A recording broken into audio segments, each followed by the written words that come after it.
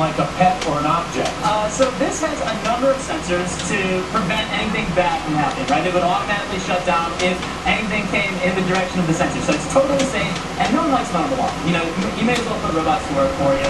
And we've got Wrangler here, speaking of pets, and you've got a collar that helps us monitor how he's doing. Yeah, so Wrangler's collar will track his location, it will track his activity, a lot like a Fitbit, and it will also track his health and safety. It'll tell you whether he's been out in the sun too long, or whether, whether you should come in or stay out and get more activity. Michael Nunez, great information. So what did you all think about that gadget to do the lawn?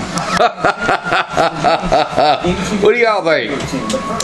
What did you think about that gadget? Isn't that pretty cool?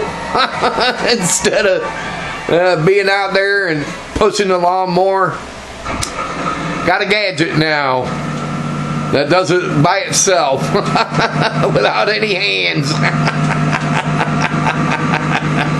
How many of you want that?